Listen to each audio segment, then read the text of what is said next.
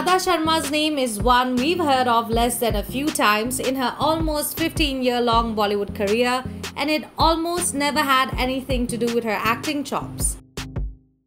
It always had something to do with her sartorial sense or quirky post on social media. But now things have changed. And it all has to do with her latest release, The Kerala Story, which has raked in around Rs 150 crore since its release in May 5. The Kerala Story, a film about religious conversion of Hindu and Christian girls to Islam, shows Adah Sharma playing the role of Fatima Ba, a Hindu Malayali nurse who is among the thousands of women who went missing from Kerala and were then recruited to the ISIS after being forced to convert to Islam.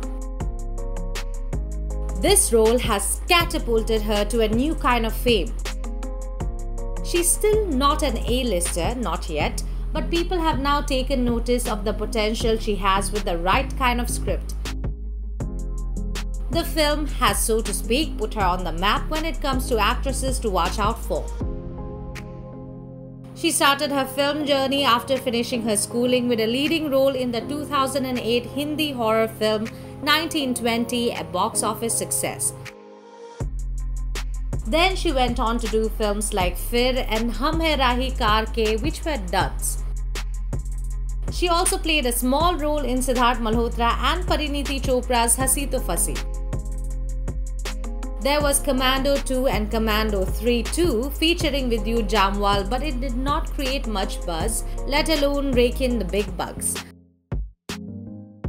Out of the almost dozen films she's done in her career, none really stood out or became a box office hit up until The Kerala Story happened for her.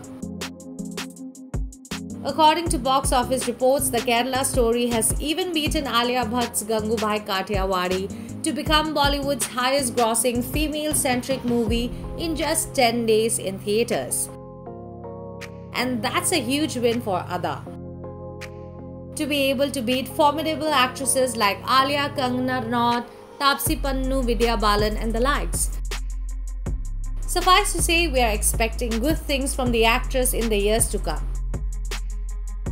Hopefully, she'll do justice to the new responsibility she has to shoulder and deliver more commercial and critically acclaimed films, because after this, we cannot just see her as one of the many actresses in Tinseltown only known for their social media game.